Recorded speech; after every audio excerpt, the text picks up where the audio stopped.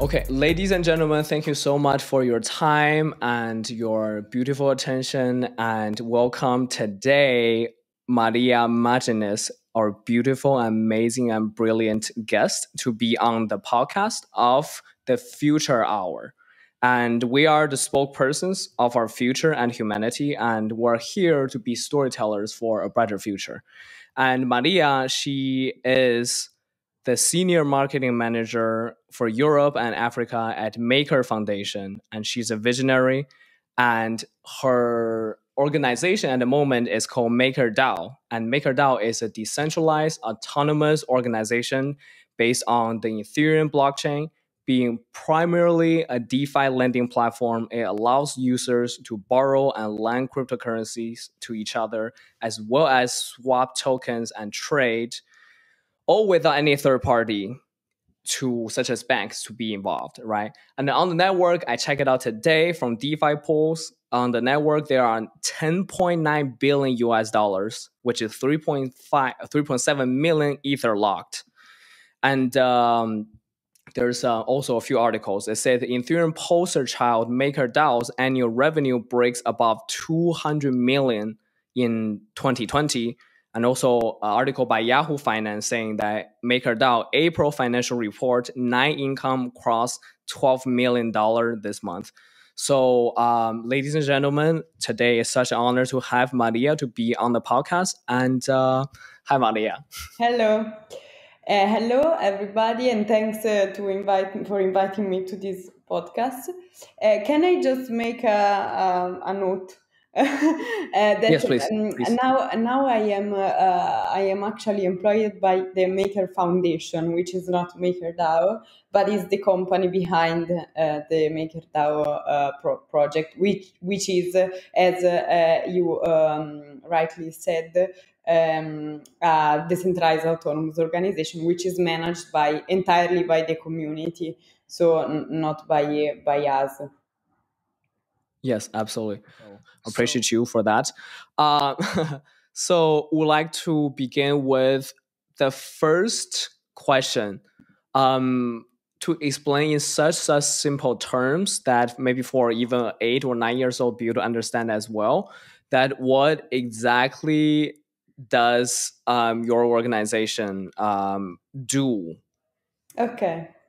So this is I work in the marketing team, and this is our main challenge to explain actually to people what we do in general in the crypto blockchain space. It's very hard to explain in simple terms, but I will try it. And Yes. so MakerDAO allows to create the first a decentralized stablecoin, which is called DAI.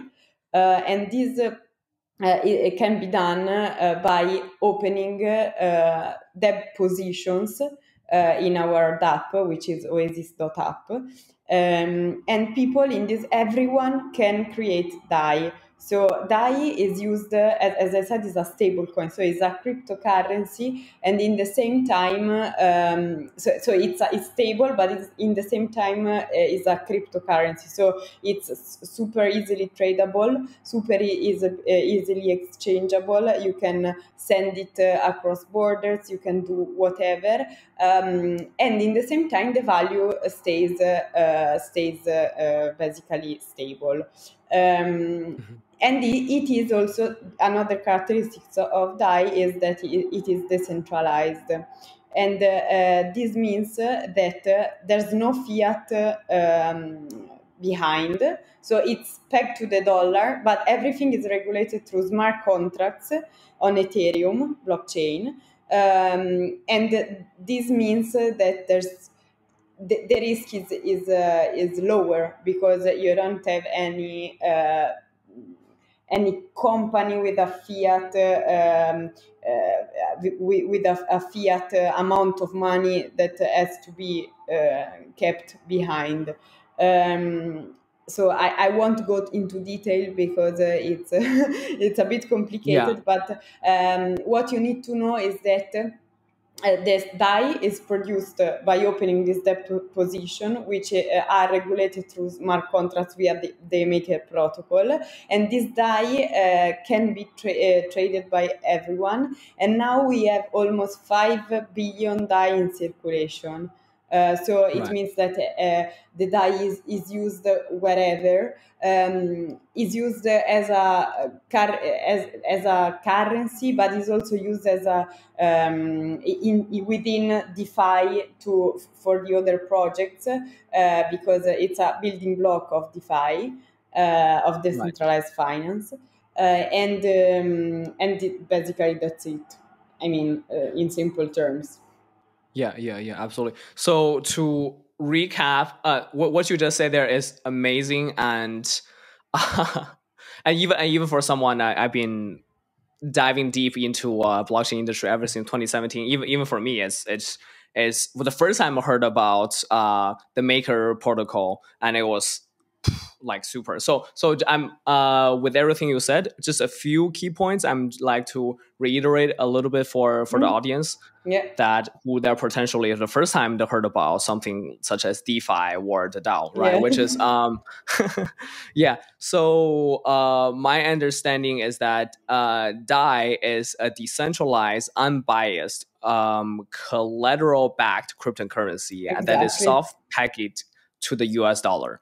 And Exactly. the amazing thing about it is resistant to hyperinflation due to its relatively low volatility, and also offers economic freedom and opportunity to anyone and anywhere, because allow users to generate DAI by leveraging collateral assets. Yeah.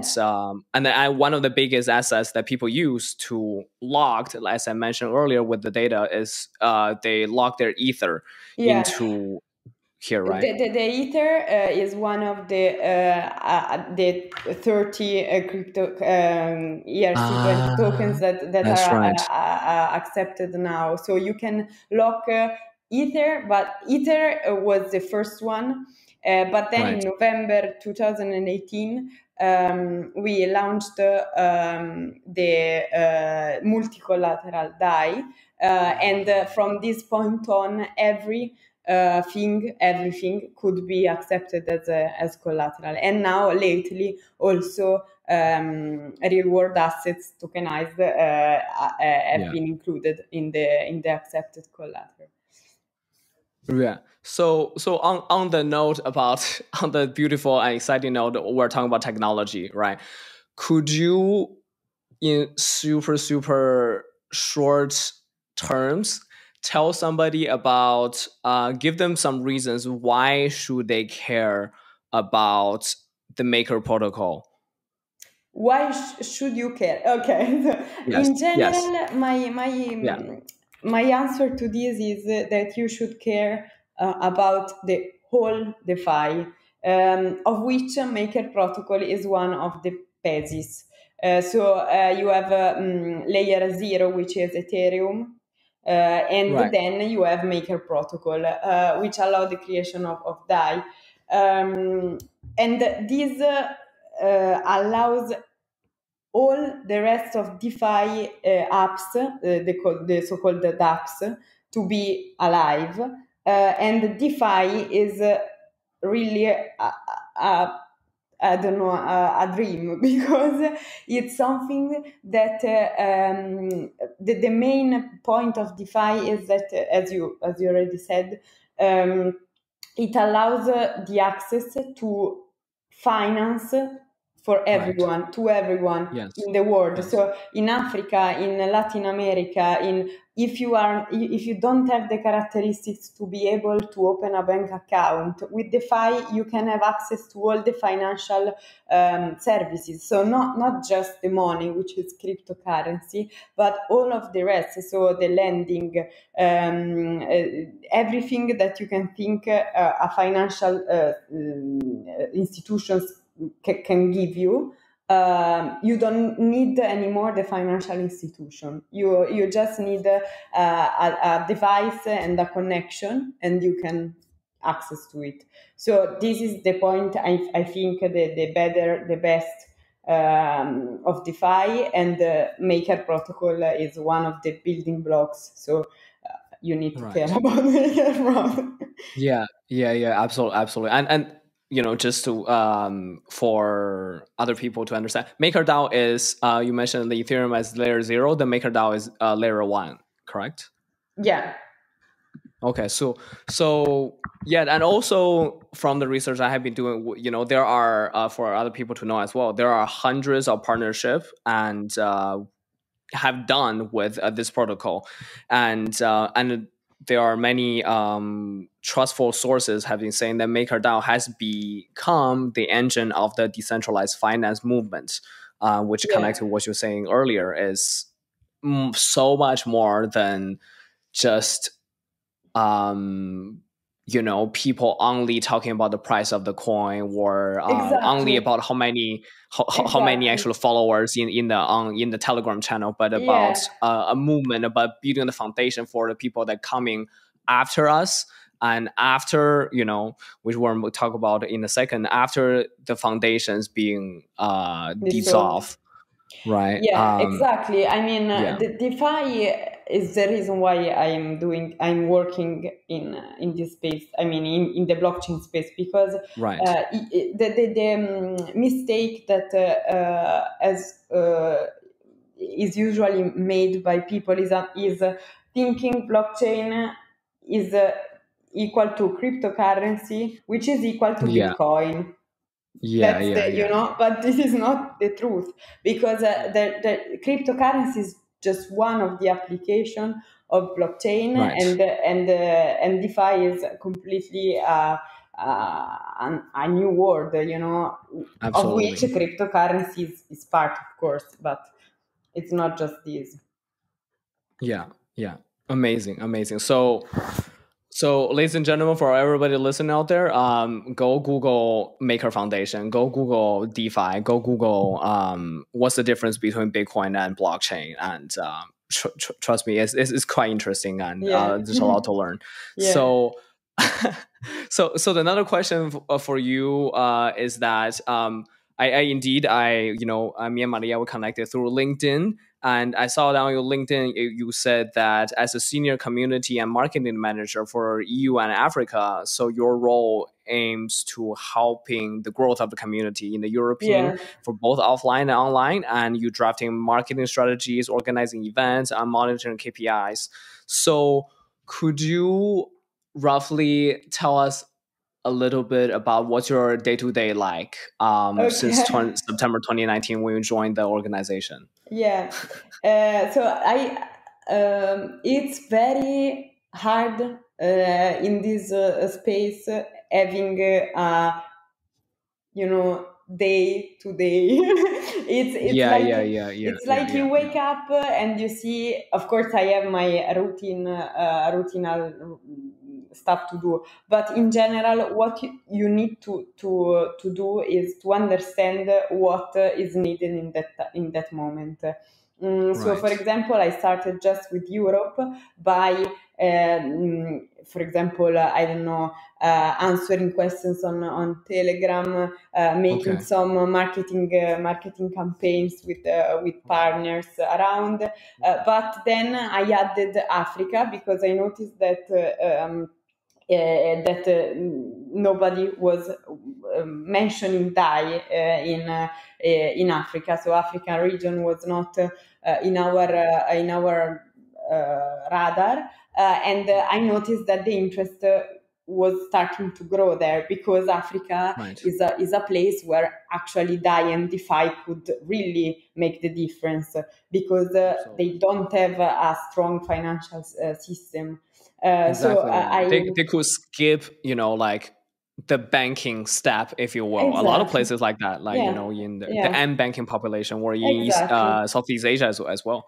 So basically, what I tried to do, especially in the last year, was focus a lot on education in general, because also in Europe we really need a lot of education. So I concentrated my work on organizing educational activities by talking at events, engaging with ambassadors around, because of course, if you don't know the language, it's more difficult to interact. So, for example, I found a very good ambassador in Spain, in Madrid, and he helped me a lot in spreading the voice around DAI, the use cases, etc.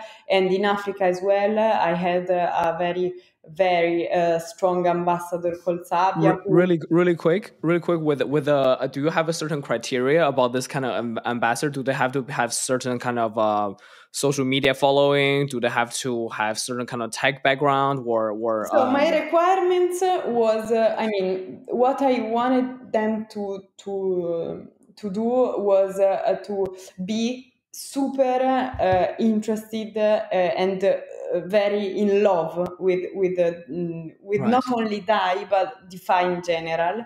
And I wanted them to have a good impact on a way to talk to their community, to their communities. Yeah.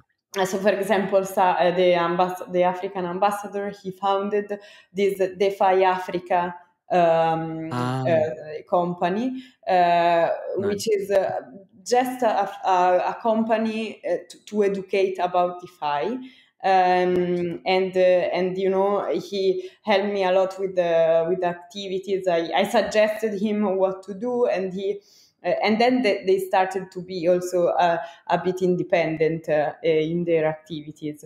And then what the other stuff I made was the usual activities like chats, answering to people, be the contact point between projects and our business development team. If somebody wanted to, for example, list DAI or MKR, which is our government token. No. If people have questions, if I had a lot of, then I started to speak myself to the events, and this was basically my activities. Yeah, but Okay.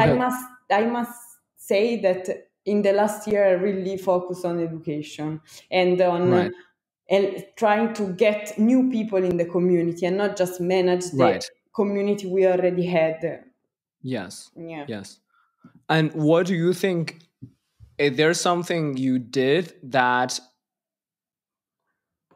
These questions are somewhat might be a slightly misleading for the audiences, because what I want to ask is there's one thing you did that have the maximum amount of results, right? But actually, what we all know, everybody knows, is that it's like what you do day after day, day after day, day after day, and accumulate an education, putting content, education content day after day, day after day, and then one day maybe something happened. But still, with that said, if there's one thing you did was maybe like a growth hacking kind of, if you will, kind of campaign, which is something that is very brilliant and have exponential return of investment, this kind of strategy that you did when it comes to marketing, if you will, or come to community building or education. So what I'm really proud of, I have to make a premise that these kind of marketing activities, the return on investment is very hard to guess. Because marketing is not easily measurable, especially when it comes to education, etc. When it comes to such a cutting edge technology, exactly. But what I am really proud of is this series of educational events that I started to make virtually because there was pandemic. And this was called Friday Brunch, and this was made on Friday each month. And basically every month I selected a topic which could be not just related to maker. Actually, I just talked once about Maker. Yeah. But in general, topics regarding Web3 and DeFi, and I invited guests to speak about these these topics. So basically, it was a super informal conversation, usually a panel with people speaking about. And if you want to rewatch them, they are in YouTube Maker. Maker. I'm gonna put the link in the description. Yeah. Like by the YouTube channel Maker DAO, and what I saw, like Friday brunch number series. 7, let's play brunch number 9, blockchain for humanity. There are 10 of them. So I went. I made it for 10 months. Yeah, and this was really cool because I mean, some of them had a lot of participants, and I think this is something that was needed, in this during this year. So this was. I mean, if I have to say one thing, this is right. That's beautiful. That's beautiful. So any thoughts from you as someone that's so experienced when it comes to community building and both online and offline? What do you think about, or maybe the Maker protocol has already been doing things like this, which is breaking down something that maybe quote unquote a little bit tech dense kind of content, and break them down into something super, super short, whether 1 minute or even 30 seconds, or along that line, into like bite-sized chunk for people to consume, whether through YouTube or even through TikTok or through LinkedIn. I think, I think this is I think super great, and we try to do it. Not me, but the community, because we also have a ComDev, community development department in the foundation, and they created this very useful website called MakerDAO. /com/community, or it's like a dev. Let me exactly tell you the website. So is it called MakerDAO.com? No, or it's something community else? Community development MakerDAO. If you Google it, you find a website which is basically a learning. Let me share with you here. Okay, cool. Okay, community develop MakerDAO.com, right? Exactly. MakerDAO community portal home. Yeah, and if you click on learn, okay, I see it. If you click on learn there, you basically have a lot of content explaining the MakerDAO in very simple terms. And I think every project, I see it. I think every project needs this kind of thing. It's even better if it's videos, in my opinion. But also these kind of things are very nice. I really love tutorials, and myself, I'm always watching videos on YouTube, because if you go on YouTube and write what you need, you will always find someone explaining you in simple terms. So I really recommend everyone to watch videos about DeFi. Cool. On that note, 2 questions. So the MakerDAO community development, this website or this project was totally made by community members, or by someone. This was, I think, it was done by the ComDev department of the foundation. Okay. Of course, there are. I think because they're very, very nice made. That's what I was wondering. But we had a lot of. I mean, community members really helped a lot in general, because they produce content and they for example, I am now collaborating also with Balancer. Yes, which is another please tell DeFi. us about them. So Yay. basically, since the since the foundation is dissolving, as I said, because it will let the whole space to the community and will become completely decentralized. So Yeah. just managed by community and not by foundation. We are basically going to explore new opportunities. And I've recently joined the marketing team of Balancer as a consultant, and I noticed a very nice thing. And also, Balancer is in the DeFi space, and it will be a DAO. And it works basically exactly like Maker. So there is the governance made by token holders, and there is the Yeah. community, which is very strong. In Balancer, I think they are doing a great job with communities because they have these ballers, which are people from the community helping the project by Right. managing chats, producing contents, writing the newsletter, etc. And they receive basically the VAL token in exchange for their work, basically. And I think this is a great thing to do, because you get the basically support from the community. They feel part of the project, and you prepare to be decentralized. Yes, absolutely. So really quick, paying the people in the community to create certain kind of content, such as newsletter and things like that. That is what Balancer is they're doing right now. Yeah, Ah, everyone can be a baller. And yeah, basically you receive, you can, it's not like a job, it's yeah, more yeah, or yeah, less yeah, yeah, like our ambassador program, or our grant program at Maker.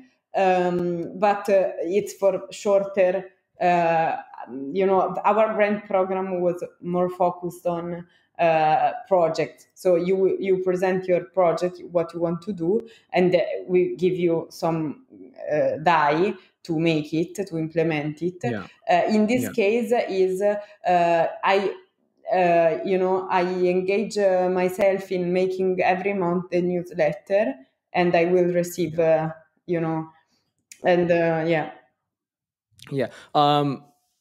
That is absolutely brilliant, and it's like explain simple terms for the audience. Essentially, like have or like the audience or you or me could be like a freelancer for a certain kind of demand or certain kind of Yeah, content need to be produced, and then the project they can outsource that into people in the community who yeah, love and passionate about what they do and also know a lot about it. yeah, And in this way, the organization can save the cost of time and cost of hiring somebody full time and things like that, because I believe Coinbase and Binance, maybe definitely Coinbase, they are doing that.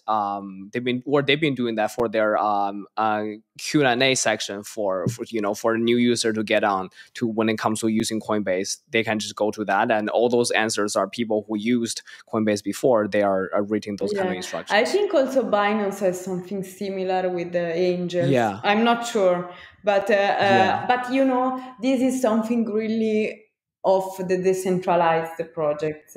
So not Coinbase yeah, and Binance. This is something yeah, yeah, yeah, that yeah, is yeah, absolutely. characteristics of decentralized projects, because the final goal is to let everything to them, to the community. Yeah, So yes, you absolutely. start by doing these things, and Yes. So, just sidebar really quick about what Maria has, or and you just mentioned, when you're currently, which is the last part, and then we're gonna move on to the fun question, which all questions are fun. So you'll be leaving the Maker Foundation very very soon, and people might be yeah, okay, why, and even what does the DAO mean? So the DAO here is DAO, which means for decentralized autonomous organization, and can be described as an open source blockchain protocol that government governed by a set of rules and created by its elected members. And eventually, its end game goal is to be for these protocol or smart contract to govern what is going on within the organization. So that is why Maria and other people are quote unquote leaving the foundation, or because this might be sound a little bit counterintuitive for a lot of people, which is nowadays the best outcome for an organization or for someone to build an organization is to for that organization to be autonomous, so that even when the founder is no longer there, the organization can still thrive on its own, which is something Ray Dalio also touched on in his book called The Principle. That's his goal for him to build Bridgewater as well, which is everybody should look into. It's super interesting. Yeah. And exactly. So basically, the foundation was born to be dissolved. So basically, when we decided to join it, we knew that the ultimate goal was for it to die. I mean, to let space to the community. A lot of the foundation members will remain in these core units, which will be managed and paid by the DAO, by the community. But some of them are going somewhere else. I mean, this is nice because you see it's sad and happy at the same time, because you see the beauty of your goal to be achieved, and in the same time you know that you have to go. So that's black and white. I think that's quite interesting from maybe slightly a little bit spiritual way to see it, if you will, which is like the concept from the East talks a lot, or West talks so much too, which is about non-attachment. Like you build something and now you're being freed up from this, so that humans, or amazing genius and talents like such as you are, can free up your creativity to build something else. Is just as great or maybe even greater, which leads to the question I would like to ask you. So when was the first time you heard about the project is called Balancer, and what made you decide to be part or to contribute your time, energy, creativity to this project? So the another beautiful thing about working in the space is that you know everyone. I mean, every project, and more or less when it burns. Of course, not balanced because they remain hidden up to recently, but they were work hardly behind the scene, and then they started to grow a lot. But in general, you know everyone and every project. So what happens is that since people know now that the foundation is dissolving, they started to, reach out to see, hey, Maria, what are you doing next? Blah, blah, blah. And I got in contact with a lot of really, really powerful and good projects, which asked me to join. But in the end, I had to make a choice, and I decided to. It's a mix of faith in the project and fit with with the team, because it's also very important to get along with the team and having the same working approach, etc., and so really quick, since we're on the topic about Balancer, so where do you see Balancer? It could be audacious goal, or it could be just super practical. Where do you see Balancer, this project, goes within the next few years, whether 2, 3, 5, or 1 year? I think the project is really amazing and the team is very good. So what I think is that it will grow as it is doing now. because the idea is super smart, and there's nothing shady behind. This is very important in this space. And also the community is growing very fastly. So I think that it will be on the top of a DeFi project very soon. I think within the year. And I hope that in 3 years they will be able to be a DAO as well. Okay. So completely, amazing. yeah. Wow, amazing insight. So sidebar really quick for those who are not so familiar with Balancer. Balancer is a type of DeFi protocol known as an automated market maker, which you all should look into that as well. I know a lot of terms here, but bear with us. So rather than using order books for processing trades, it directly swaps one asset for another via user-created liquidity pools. Users can help govern the platform using the Balancer token. So just something in short.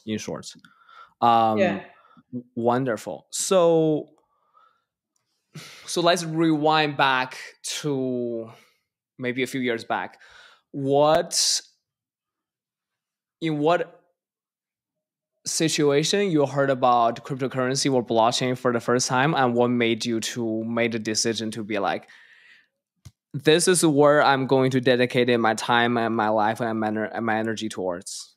Yeah, so there were 3 moments. I mean, this question is articulated because the first time I heard about cryptocurrency was, of course, Bitcoin, and it was to pay drugs online, basically. And this was the first time. Then, which year was that, really quick, if you remember?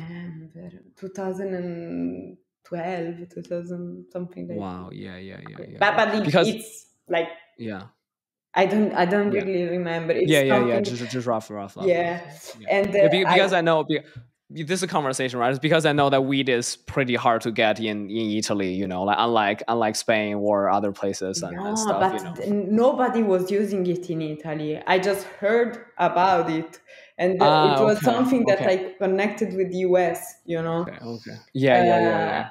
No, in Italy. I thought you actually try to use it at that time to get some good ganja or something. Mafia. You know, yeah.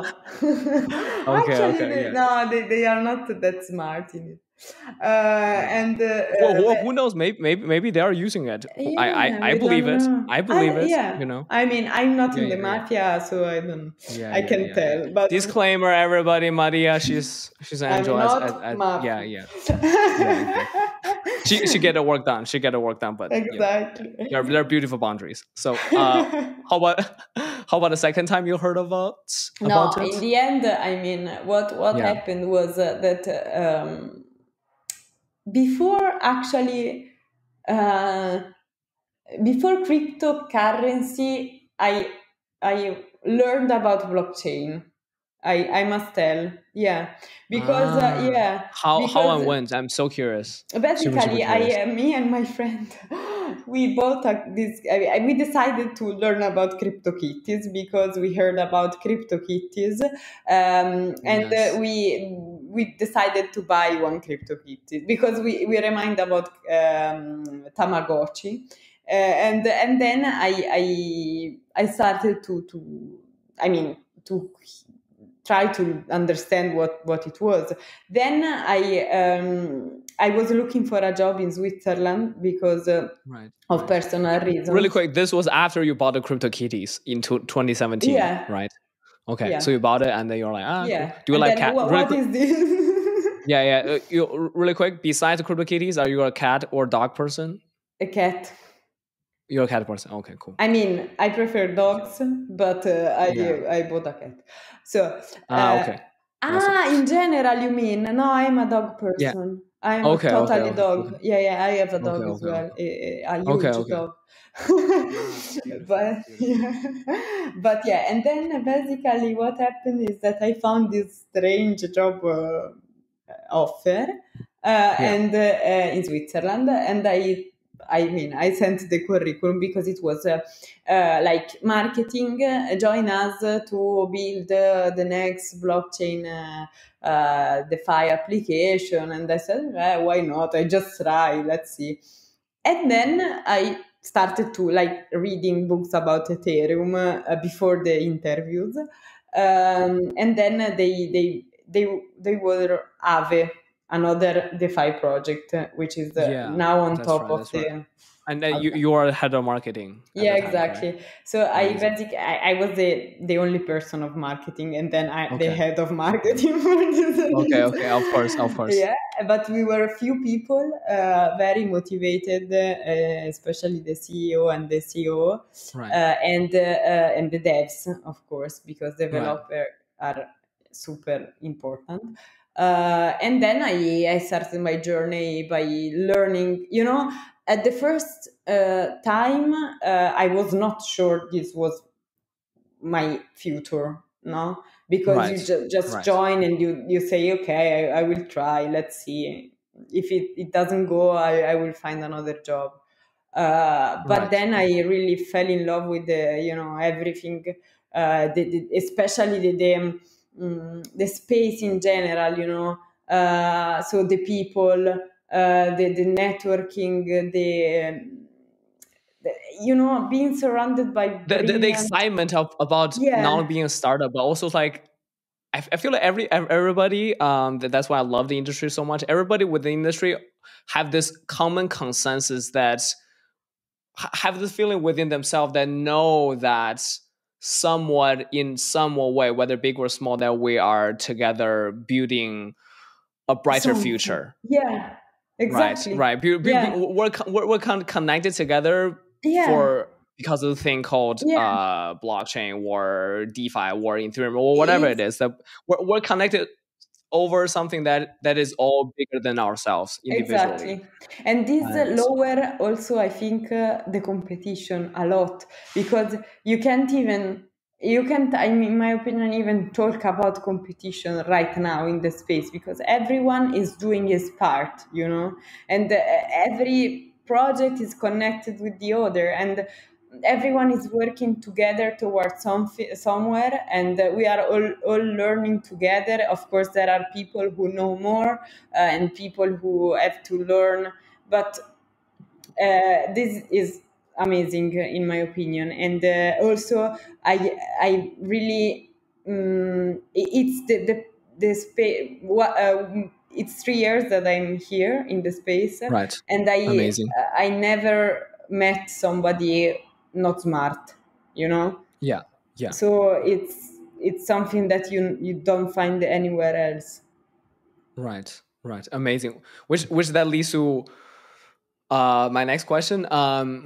I have this, I have this motto, if you will. Like I said it to myself that when in doubt, learn about blockchain, right? Which is like when I don't know what to do, when I have some free time, or when I'm just like cooking, or when after like lunch I'm about to take a nap. I was like maybe have like 15 minutes. I put on like let's say YouTube Appeal. video to learn.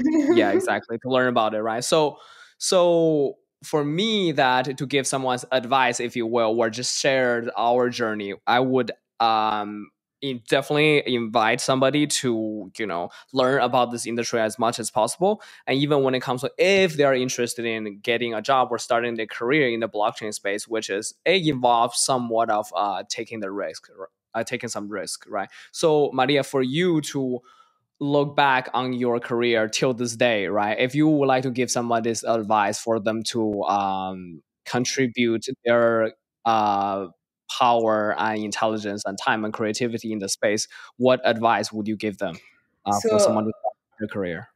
I think I have a motto too, and Mhm. I created this motto at the very first month I have joined, and Yes, please. in my opinion, so this space is a jungle. So Right, you are going into a jungle and you are a monkey at the right, beginning, but if right. you don't give up, you will become a tiger for sure. So Yeah, yeah, just yeah, yeah. my advice is never get scared, because nobody is I mean, better than you. You just learn all the time. You need to never stop learning, and don't be afraid of asking. Because everything is super complicated. And now I also add to my motto, if you are in doubt, learn about blockchain. Because I think it's really valuable advice. Yeah, I really think so. What you mentioned just now, the jungle and the monkey and the transformation, that reminds me of something called like a book. Maybe you heard of it, maybe not. Is have you heard of a book called The Hero's Journey by Joseph I Campbell? I think so. Yeah. Yeah. Let me It's definitely. see. Yeah. So it's like so much. I'm going to explain to the audience as well, just for the fun of it. It's so much connected with what you're saying, right? It's talking about ourselves as the main character of our life, right? So, and or when it comes to anybody to start a company or to do something new or to accomplish something, it started with in the ordinary world, and there's a 12 stage roughly. There's something after that is call to adventure, and usually the person might or most likely will refuse first, and then they are meeting with a mentor, which is they run into somebody, talk to them about the industry or talk to them about their goal or inspire them, and then they crossing the thresholds, and then the tests, allies and enemies, and then approach to the cave, and then little by little, right? And then they Yeah. conquer, they have the reward, and they have the road back, and they have the resurrection, and then they return to the ordinary world. They teach what they have learned, right? Which is this hero's journey. And is something also from a psychological angle is called archetypes. Is being played over and over again in the traditional successful Hollywood movies, such as Star Wars, such as The Wizard of Oz, and or in everyone's mind, right? It's like when we get into the first time we heard, for example, the first time I heard about a Bitcoin and anything about this industry was super early, I think. I actually that summer I was in Italy. I was in Rome doing a summer program, and someone told me there's this online currency that people paid thousands of them to buy a box of pizza, and I was like, "What are you talking about? Like that's Um, and so I refused it at the beginning, and Yeah. then little by little, or whether it's destiny or whatever, or then I moved to LA. I just be into that super innovative, super open Yeah. minded. So I hear about it more and more, and this is what I did, similar to you too. I hosted a meetup in Los Angeles with Mm-hmm. my dear friends and my mentors. It's called Blockchain Beach, and we grow bigger and bigger. And at the time, it was bull market as well. So it was just so much enthusiasm in the industry. It's so much smart people, so much cool people that we all just literally, it's super LA vibes. It's just a bunch of people coming together, regardless their background, regardless their job, regardless how much money they make or what they're wearing, but Yeah. all coming together. We could talk about this common thing together, Yeah. and nobody is absolute authority, and we're all just figuring these things out together. And I think that's so beautiful about the industry. Yeah, and this Yeah. is what you mentioned is just something that we need to work on all together, which is not because the majority of people are still in this phase of refusement.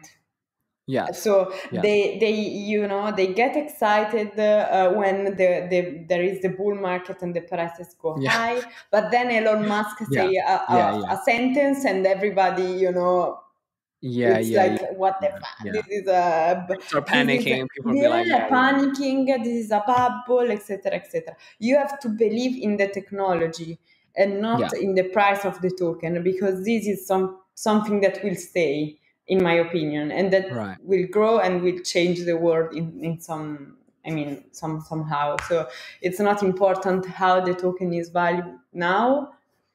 You have to be faithful in the technology. Yeah. Absolutely amazing. So, this remind me. it was like yesterday and the day before I was watching this Steve Jobs documentary called The Man in the Machine, which is very, very interesting. Yeah. And you mentioned something, you've seen it, have you? Yeah. It's amazing, right? And then that's so connected with something you mentioned earlier, right? It's and you also said just now, again, I want to emphasize here for the audience, which is passion and really believe in what you do. Yeah.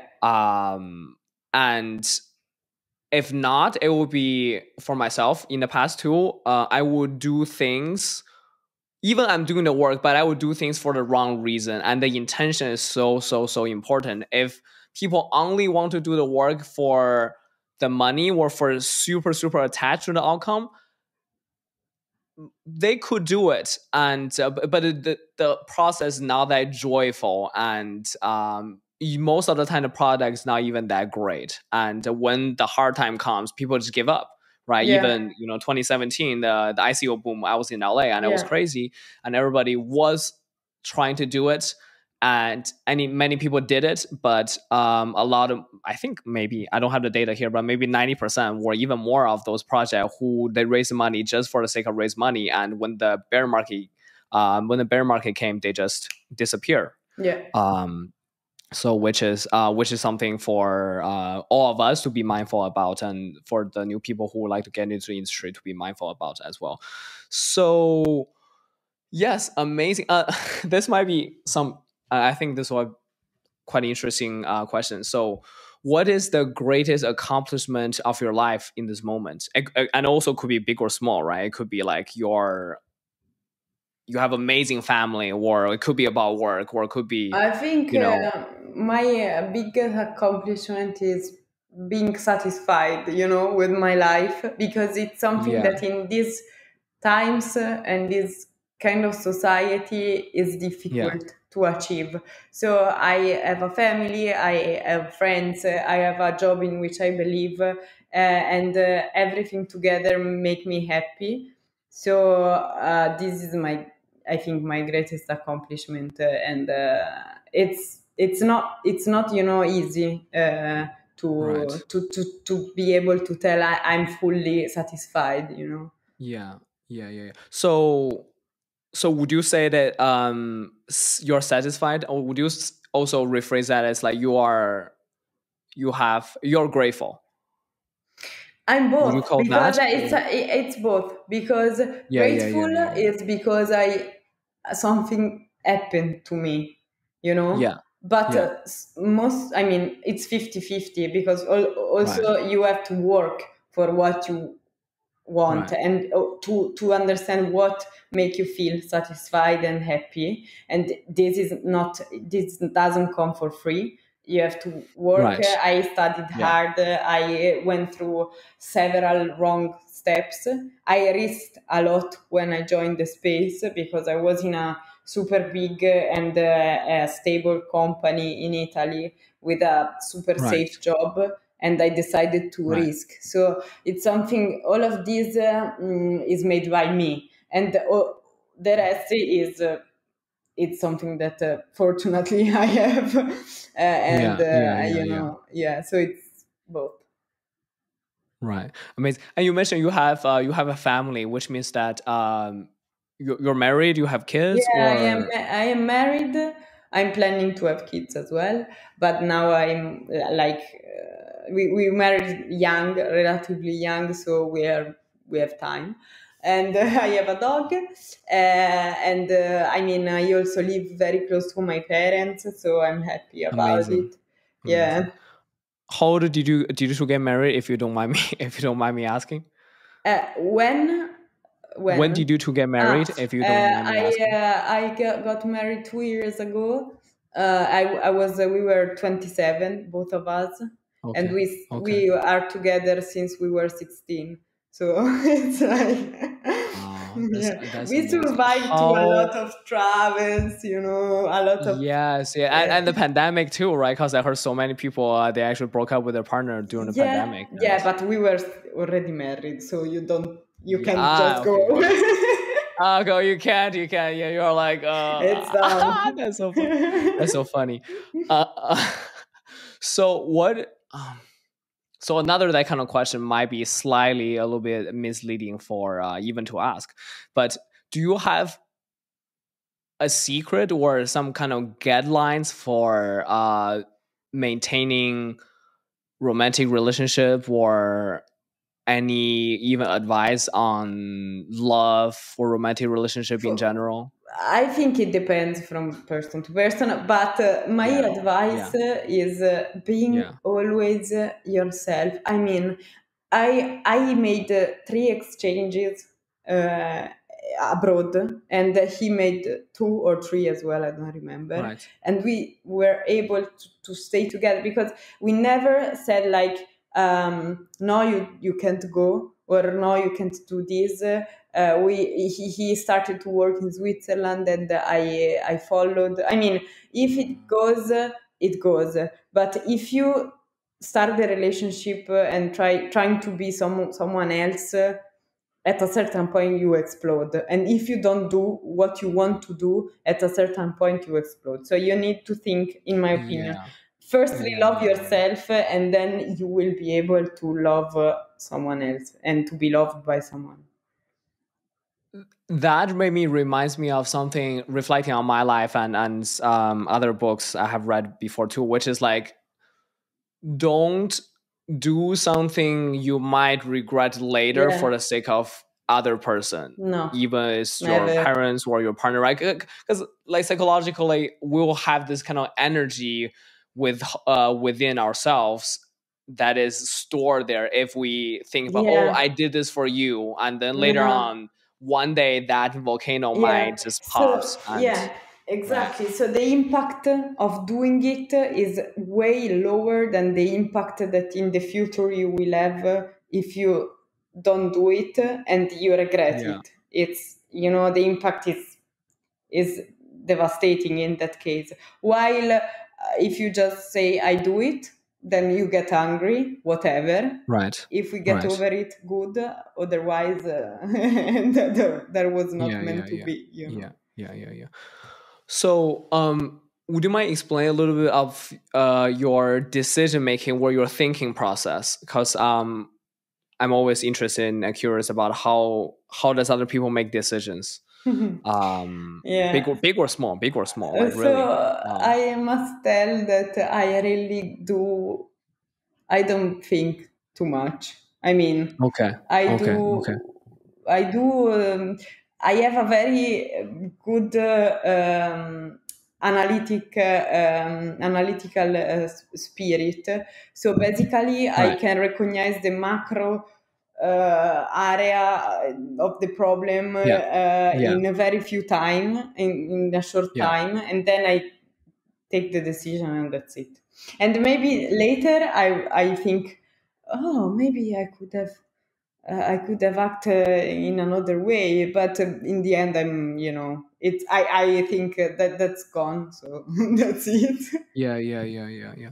And I think especially in the blockchain industry is so much about, because it's growing so fast and it's still in the blockchain industry is still in its infancy stage. So by being in this industry, I think a lot of us also like realize the importance of making decision fast, and then there, because Yeah, there's always opportunity for us to, whether it's a marketing campaign or even a strategy for the project, we can just make decision and we can always kind of like twist the details afterwards, exactly. right? Okay. Because see, yes, in this space you can adjust what you do. I mean, Right. if you're not a developer who is making, for example, writing a smart contract, and it's completely not Right. working. But in general, in this qualitative role, Yeah. you can adjust based on what happens next. So it's Yeah. also that's also why I like, and I'm good in my job, because I have an initiative. I get it done very quickly, and then if I have to Yeah. adjust, I do. So Okay. Okay. Yeah. Yeah. Yeah. Yeah. Amazing. And what are your favorite hobbies? So I really like to run. I run a Okay, lot, okay, and I amazing. cook as well. I especially, I was thinking. yeah, because I'm Maybe for Italian. you to, okay, for all the audience out there that who are like me that have a huge heart and fan for Italian food, maybe this opportunity for Maria to share with us some secret recipes. Yeah. Maybe, So maybe. But yeah, for what example, do you really cook? Or that, is there your Maria special? You know? so Maria Special is a bit hard to explain now in a podcast, but Yeah, I can yeah. suggest a very easy recipe so that you can do at home Okay, in a very quick amazing. time. So you buy pasta. You Yes. don't follow the instruction on the pasta on your Okay. foreign year supermarket Okay. because Okay. outside Italy they always tell you that pasta has to be cooked for like 20 minutes. It's not true. So you buy pasta and you cook it for 9 minutes maximum. Yeah. Then you Yeah. put then you take I don't know if you have basil. Yeah. Yeah. Basil. Yeah, I have. I have right now in my kitchen. This, Yeah. Yeah. Oh, yeah. you buy. Oh, you get the fresh. I have a Ah, well. plant, of course. Yeah. Yeah. Yeah. Yeah. Of course. Yeah. Yeah. I remember last summer when I was in Milan for my birthday. I go to even just like normal grocery store. They always have those kind of fresh Yeah, pepper, fresh basil. It's amazing. exactly. You take this, you put you mix it with Parmesan cheese, oil, Okay. and some salt, Yeah. Yeah. Yeah. and nuts Yeah. also. Yeah. And Nuts. this, Okay. and you don't cook. I mean, you it's all raw, and you put in the pasta. You mix, and it's Ah. pasta al pesto. It's a type of pesto, no? Yeah. Oh, that's so It's the cool. pesto because then you have a red pesto, this kind of fake Yeah, pesto. yeah, yeah, yeah, yeah, yeah, yeah. Because okay, maybe you can decode with us a little bit, like because I heard online, I read that there are many different kind of pesto recipe. Because there are green ones, there are red ones. Are they true? Are they facts? Yeah, I mean, the real pesto is the green one, which is the one with Okay, basil, and it comes from a region called the Liguria. okay, But then there are also red pestos with dried, for example, with dried yeah, tomatoes. But mm, the real that's pesto right. is the green one. That's right. That's right. Yeah. That's right. I love the passion the Italian people, Italian folks have for pasta and for food is amazing. Because my friend in Rome, he would literally get quote unquote upset if he sees someone on the story that is not cooking pasta the right way. He's like, bro, what are you Me doing? too. Me too. I'm Right? like, what the? And when I went, I was hosted by this French family for a while when I Yeah, was yeah, a yeah. kid, and they cooked pasta and they put ketchup on top. Like Oh no. I Oh was no. there, like, what the? Oh no. Did you tell them? Did you tell them? Of course. I mean, Yeah, guys, yeah, this is not a sauce for pasta. yeah, yeah, yeah, yeah, yeah, yeah, yeah, yeah. What so since you mentioned your childhood experience, what could you tell us a little bit about your favorite childhood memory and how that might impact you as a person or as you behave or I'm going to share something like from my end, right? Maybe this is not exactly for me in my childhood, but I was born in Beijing and then moved to the States. I went to school on the East Coast. And at the time, I was 18 years old. The first time I ever got on a plane and leave my country, right? And I got there and my English was so bad. But anyway, I have met so many good and kind people, right? So my and he wasn't even my roommate. He was living in the dorm that is right next door, right? So for Mm-hmm. example, I was 202 and he was 201. Mm-hmm. So right before the first Christmas, after the first semester, and then we're just chatting, and he asked me, "Do you have any plans for Christmas?" And then I told him no, and he's like, "Oh, maybe I can text my mom, and you can come stay with us for the Christmas." And I went, and he said, "Mom," he said yes, and I went. I went. That was my first Christmas experience in America, and they just took me in like as a son, right? And also at the time I wasn't that expressive. I was super shy. I know nothing about American culture. And their family has been so nice and so kind to me. They gave me Christmas gift. They we ate so well. We Yeah. go out, eat at restaurant. They pay for everything, and it was like I felt, almost feel like this is my adopted family, and they're Yeah. being so nice to me when they absolutely didn't have to do it. It Yeah. doesn't matter. Like they didn't have to do it, right? And ever since then, I truly see. I just just literally because their family, I just fell in love with the American culture, and I believe in so much more that there are so many kind people on this planet. And ever since then, that have that energy just become part of me and carry on with me when I have the opportunity to choose to be kind or choose to be right. I do Yeah. my best to choose to be kind all the time. And so that is something, Yeah. what I was maybe the same, maybe it's different, just it's different for each person. So I actually grew in a very big family, and I mean, I have two brothers, who are older than me, and I have a lot of okay. cousins. Most of Okay. them are males, basically.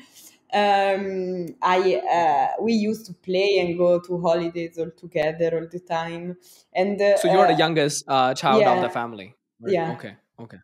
Nice.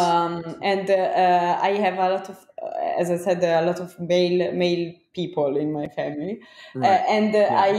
I used to grew up with this kind of boys are they taught me how to defend myself, because Right. I was the target of all of their Right. yeah, Right. jokes, Right. Right. etc. But in the same time they taught me how not to be this kind of selfish, jealous, and this kind of sentiments that maybe in the more girly landscape Yeah. was, Yeah. especially Yeah. when you are a kid, were happening in the school. For example, I had a lot of girlfriends, but the spirit of staying being a girl with the boys, and I have a lot of very good memories with them, helped me to be super, transparent, both in my private life and at work, and being able to get along really with everyone. I never have trouble in getting along with people, and that's something that for sure it's in my character, but it's also something that I learned with my family. Right. That's very interesting, and that remind me of something that it's congratulations, amazing. You have beautiful family, and you have brothers, and they care for you very much. And so I have read about this before, saying that now I'm sure it's so much better, but I just want to hear a comment on this.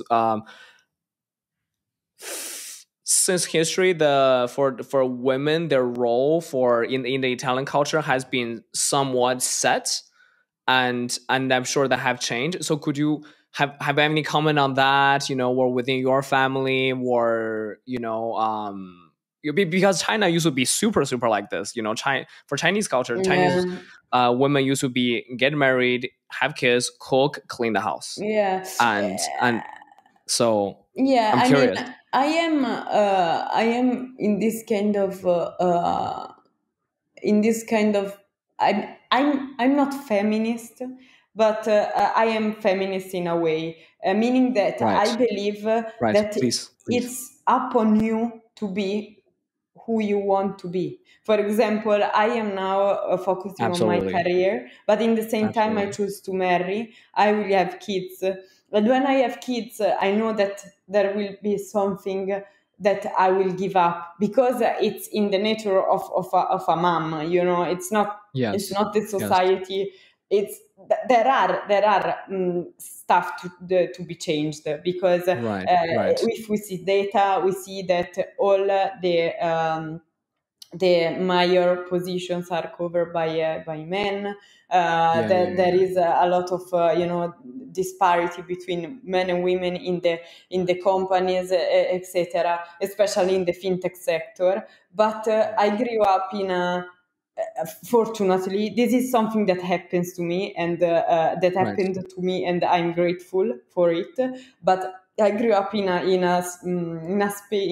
landscape where I could be whoever I wanted to be, and still now I can, and I have a choice, and I never felt abused. I never felt also in this space that it is male dominated. I never ever felt more ignorant or undervaluated. So it's something that sadly happen all the time, and that's why I sustain several women organization in the sector, like for Right. example. There are Shifai, which is a very good project by a girl who started this educational and then there is I am an ambassador for Women per Impact, which is Italian, but still, I mean, I am engaged in this thing because I'm grateful for my situation, and I believe that Right. something can change. Yeah. Yes. And it's that support system, that love, that care, that really thrives. Everything thrives. All for human being to thrive, for a project to thrive, for a plant to thrive is all those things, the love, the care, the authenticity, just has to be there, right? And absolutely, I'm going to link up all the organization that you mentioned that you're involved with for myself and for the audience to check it out and support and follow. Yeah. So yes, that's very amazing. And however, at the event or the online event that I have found you, I think they were saying, but within it's different than finance industry, but I think within blockchain industry, actually the gap between wait was it maybe I remember correctly wrong, totally wrong, but the gap of the gender between men and women, the As you percentage was actually not as bad in the blockchain industry at all. Was it the data? I can't remember. I think Was it the I beginning don't of the remember. presentation? Yeah, I don't remember exactly the data, but I think It was it's relatively somewhat a exactly little bit it's more adjusting, because equality when I than joined, it was yeah. completely like I remember the Yeah, first conferences where yeah, I went. I yeah, was the only girl in a room with 300 boys, so it's like, but I never right, minded, because I mean, see, when you are comfortable, that's okay. But the bias is there also because women are scared a bit about this space, in my opinion, and they should not be, because we can do anything. We are the same as men, like, yeah, yeah. especially I when you mean, have to stay behind a computer and not right, like constructing and building exactly, houses. exactly, exactly. And the times have changed, and technology has gave us so much opportunities and so Yeah. much like power in putting the power into people's Yeah. hands. And do you have any maybe you already mentioned earlier, do you have any like maybe advice specifically for women if they want to you know or how can they, or for women in general, for anybody, for them to overcome the fear for this industry? Um, I think the my advice is to talk with other women, talk with other people who are in the space, because you Right. will see that there's nothing to be scared. engage with these organizations like SheFi or another one is called She. Let me check exactly the name because Absolutely. I don't remember. Okay. But in general, if you like try to attend, before there were a lot of also meetups. Now all of them are online now, right? Exactly. By the way, I really want to bring back those offline meetup. I'm very eager to Yeah, bring me those too. back. And So the other one is She256. This is another very nice, and there's also a mentorship program where I am engaged as a mentor, and you can talk. You are associated with another a person who will be your mentor based on, I mean, interests, etc. And you can talk directly with a person. So that's amazing in my opinion. Right. So how can we make the world a better place for ourselves and for the generations yet to come? In my It doesn't opinion, have to be. no, Yeah, it could be anything. Any thoughts? we need to love more. Love more ourselves, love more the others, be kinder, and be nicer in general, because everything is connected to this, both within your work and outside. Okay. And this will be the solution, Yes. but it's Yes. not easy to achieve, of course. Yeah. Yeah, exactly. It's like the first time when I heard about love is the answer, I was like, come on, like. But now I'm more and more so really understand this. So a few more questions, then we will be wrapping up this beautiful, amazing conversation. So, what is your superpower, Maria? My Yes. superpower is being. I see every time the glass half full. I'm always positive, always. Like, I try to see the positive of every situation and everything happens, the positive side, and this is my superpower. So I never Yeah. let myself down. Yeah. And I think a lot of people in the blockchain crypto industry are also like this as well, which is Yeah, like we believe that we could do something. yeah. Because a lot of people, like got into Bitcoin because after the 2008 financial crisis, right? They're oh, the bank, look at what they're doing now. We can do something to put the power and put the money back in the hands of the people. And it was this spirit, right? The spirit really are the spirit of the mover, the shakers, the inventors, and all that. So do you have a favorite growth hack? Not Maybe. really. What do you Yeah. mean? Like in the market, in the marketing field, do you have favorite methods to ensure that that the marketing campaign or something along the line to hit the KPI all the time, or have the My, my, the highest my, outcome? yeah, I think the main point is to do, I mean, to see impact somewhere. So it doesn't Yeah. have to be uh, numbers. I love numbers. I always keep track about numbers, visits, as far as I can, because as I said, marketing, especially in this space, is not easy to measure in numbers. But if you see impact somehow, that's good. And it doesn't have to be. And also another thing is not do just something that it's like experiments, no? You try 100 and two success. The same is with marketing. You just go. Yeah. I mean, that's of course not something that harm your budget a lot or harm your reputation, but something that is easy to make. You make it, and then if it doesn't work, it doesn't matter. Right. And I believe that the branding, marketing, growth hacking, all these are just words. Like behind all that is there's this saying that's quite interesting. They believe that the oldest job in human history is actually a storyteller.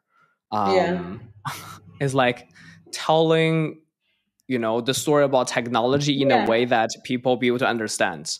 Yeah, And exactly. You should do it however you can. And there's not there's I believe that in marketing there's not a right and wrong, but there's a yeah, situation, and you need to follow the situation and act somehow, um, yeah, especially in this accordingly, right? educating, Yeah, lens, yeah. focus. Yeah, and especially about be able to predict like what something you're great at, seeing what is going to come in the future, and just Yeah. bring that just closely enough to the present, Mm-hmm. and then let when the time passes by, people will see the results, or people will see, for example, the growth of the project you're Yeah, involved in through time. exactly. So okay, we're gonna wrap it up this beautiful podcast with this question. So, three most important future applications or the changes the blockchain will bring into our lives, according to your opinion. Or uh, DeFi, yes, I would yes, say. yeah, absolutely. And in particular about DeFi, I would say the elimination of the third parties. I Right. mean, not needing the third parties. And then I Yeah. would say also, I think also in the logistics, I mean, logistic sector, I see a lot of, I don't know much, but when I read about it, I am always fascinated by the blockchain there and how mm, they use blockchain to make the logistics more efficient and more faster. This is also, and also in fashion I saw a lot of nice use of the blockchain, as well as in art, because digital art is amazing as well. Yeah. Yeah. Yeah, exactly, right. Because beyond NFT, all the hype, right? There's so much applications. Maybe they're already being built by now. Like they're paying this artists and especially the musicians directly, and even connected with what you mentioned earlier in the DeFi, right? Is Yeah. paying these musicians directly without the agency or the record company taking a huge cut, and that's why this is something funny. I'm not sure if you know or not sure if you cared. Maybe like a year ago or X amount of time ago, Kanye West, he posted this, like he had the contract or something where he had a Grammy in his toilet and he was peeing on it. So he posted that to kind of, because he wanted to reveal what is something that people don't know behind the music industry, which is a lot of this record company, they take a huge cut. Some imagine something you work so hard for and you spend so much time on this record, and finally it sold for 100 million, and then the record company take literally 50% of the commission, right? um yeah, so that is something very interesting. Yes, I think that will be it, Maria. Thank you so much, so Thank much for you. your time and your energy, and we are grateful to have you to be on this podcast, and we're grateful to have you as a leading force and as an inspiration in this industry, because the industry is so new. And like, keep doing your thing and keep feeling the gratitude and enjoy and be passionate about what you're doing, because I just have this feeling that you are going to, and you already are, and you are inspiring so many people like myself and the audience.